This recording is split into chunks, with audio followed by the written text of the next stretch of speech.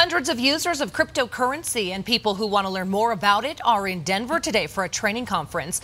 You've likely heard of Bitcoin. Maybe you've even bought some. Digital currency is a money system on the internet, not tied to any one nation. Instead, internet users create a system called blockchain.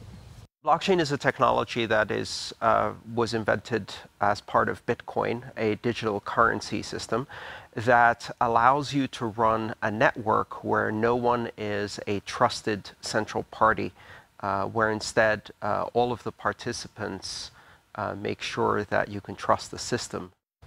There are thousands of digital currencies out there. Experts say Americans struggle to grasp the concept because we have banks and financial institutions we trust.